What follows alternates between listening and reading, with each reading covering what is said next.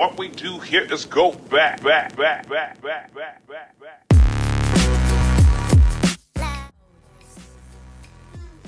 Hi everyone, welcome back to the Better Things studio. I'm not even going to take much of your time. I did a tutorial once upon a time on framing and how you can make a temporary framing fix for a very temporary room, i.e. your res room, so that you also feel like this is home, you have a nice place to come back to, and it just gives it like some character. We all know like sometimes res rooms are just like, so it's always nice and exciting to get out there and just fix them. And I know everyone's going back to res now, so that is a cool tutorial to go and check out. But today I actually wanted to show you guys a more permanent fix with regards to framing. So this is basically just like a time lapse on framing. I painted a frame, I went and I bought it. I have been helping my person I've been helping him with his moving into a new place, and trying to make it look very cute, and prices are pricey, so I decided to do this. And yeah, so what I'm gonna take you through it.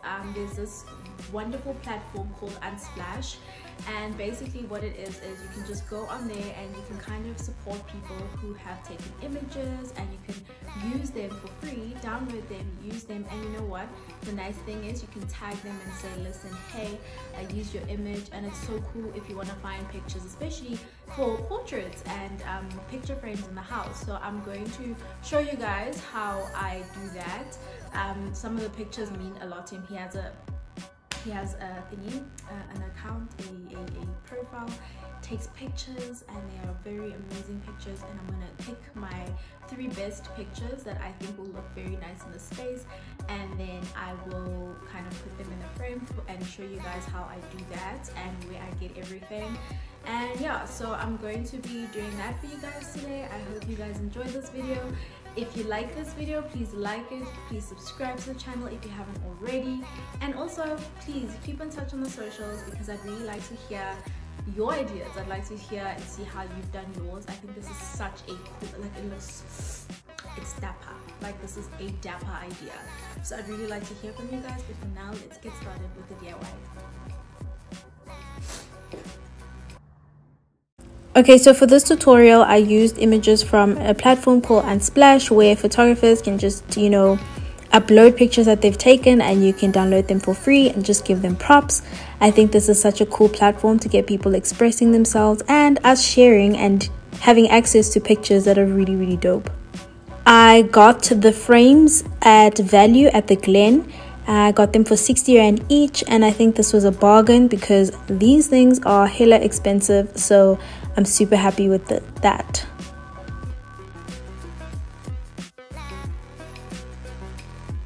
So what I started by doing was obviously taking everything apart.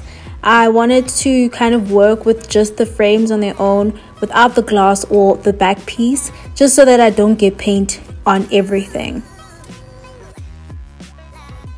To paint these, I used like normal acrylic paint that I had left from high school. And what I realized is if you sand the wooden frame so that you can get the varnish layer off, then the paint sticks better.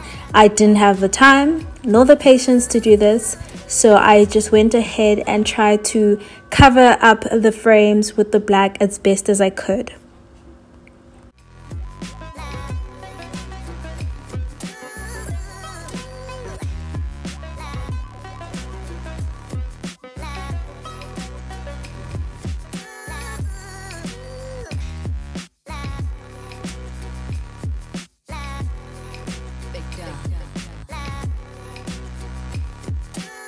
Over and above the frames, I also bought this 5-piece packet of A3 paper, which I was going to use as the background paper for my pictures, obviously because they are considerably smaller. And what I tried to do is not meddle with the paper a lot. That's why you see me like really trying to estimate the middle of the page so I could get that in the middle of the frame. I didn't want to fiddle with the piece of paper a lot because I didn't want any creases on it or any black marks. God forbid, that would really make it look ugly. So as you can see, I use press stick just to stick each picture onto its respective A3 piece of paper, and I think this was an easy way just so that I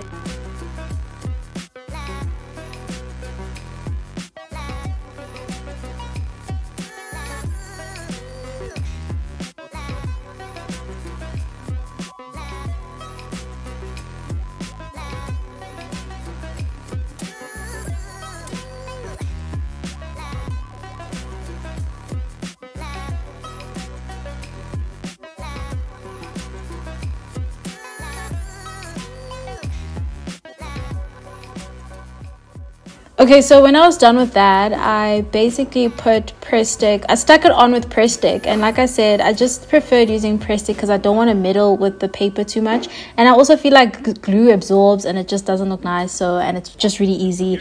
If you want to reuse this, it's just best to do that this way. Don't mind my ashy hands, by the way.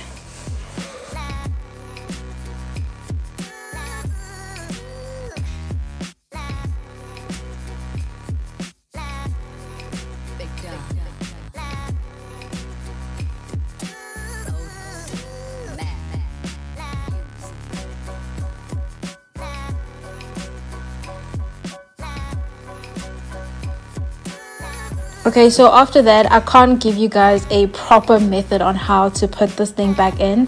What I'm saying is trust the gods and wing it. And once I was done, I literally am finished. You know, it has this really nice things that you pick down so that you keep the picture in place, which is really cool. But for the most part, the press stick and everything else that you've done thus far should help you make this thing such an amazing little piece of deco for your room.